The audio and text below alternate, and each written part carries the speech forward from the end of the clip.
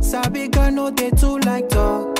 Animals they in human form. Body man nobody like work, but you must hustle if you want job. If no finish they won't fight us. If them they run them no fit catch up. Happy Easter, guys. Happy Easter. Well, you're definitely watching this video another day, not Easter, but today is Sunday the 31st and it's Easter Sunday, and I am having like a small Easter barbecue with my friends and family today. Ooh, I just came back from church. I've not even gone upstairs. My bag is still here. Literally, I just removed my church clothes, wore my stay-at-home jalabia, my favorite, and I'm cooking now. Even I prepared some things yesterday, so I'm making jollof rice and coconut rice. I could have just paid someone to cook this food, you understand? But I just like these things sometimes a little too much because I don't understand why I did not. Anyways, I've started cooking. So I'm making jollof rice, coconut rice, then I'm also making asun, then more like peppered goat meat. Then I'm also making pepper soup and then salad. So those are things I'm cooking. Then the other day we went and bought ram. So the suya people are coming. So they're doing ram suya, chicken suya, and then lots of drinks. I hired servers, so because I don't want like during the party to be walking up and down.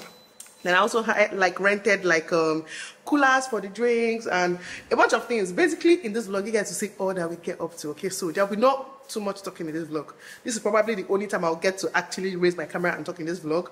So you guys should enjoy the rest of the vlog. Okay. Mwah!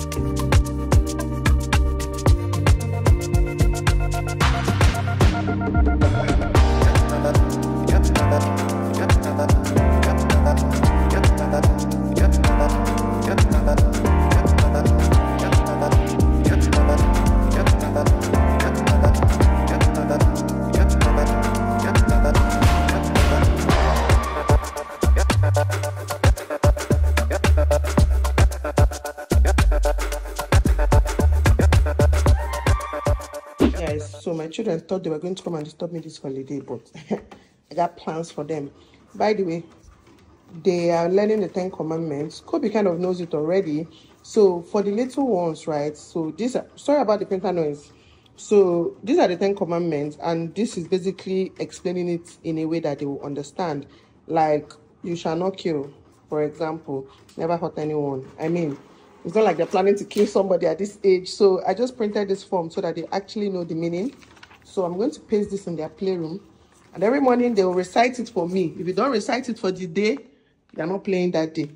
And I'm printing out some like worksheets for especially Kobe, because Kaiko and Adan are actually doing lessons Monday to Friday this holiday. I'm doing that thing that my parents did to me that I did not enjoy. Now I'm doing it to my children. Anyways, I'm printing out stuff for them to use and be practicing. And I'm so happy with myself.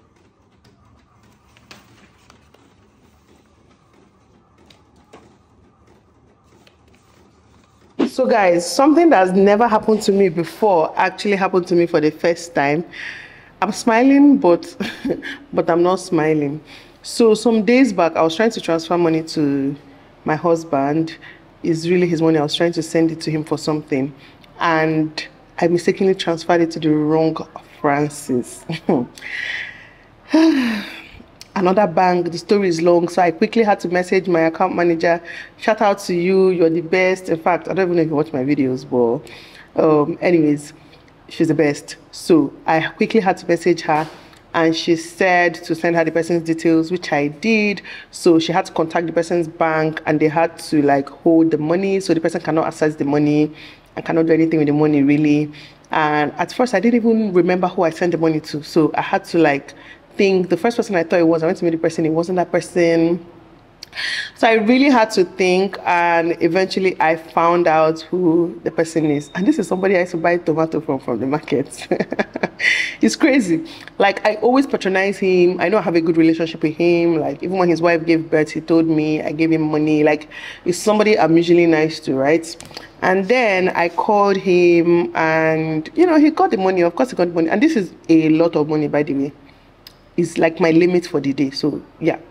So, and he now goes that, oh, he's actually owing bank 200K. So that the minute that money entered, his shop bank has taken 200K. I'm like, no, that's not how it works. That the money is already on hold. And even him now, even if that money stays in his account till he dies, he can't access the money because they've held the money and they know it's a mistake. That even if he doesn't go and sign to give me back the money, I can get a court order and get my money back. You know, I was just basically trying to explain it to him so he doesn't feel like his money he can use, because he was already trying to tell me how much he's suffering, how he has not been making money since last year, how, you know, he had to leave PH and go and hustle in another state, and it was just a lot of story. But fast forward to today, I'm supposed to meet him very soon. Actually, he's supposed to be on his way, so he wasn't in PH, so he came back to PH yesterday because of, you know, I was supposed to go with him to the bank to transfer the money out. So we were supposed to go do that very soon, so hopefully, fingers crossed. I don't know why, like, he's just acting a bit suspicious, so I'm not going alone. I'm going with, like, you know, people. Yeah, I will not be going alone for that transaction.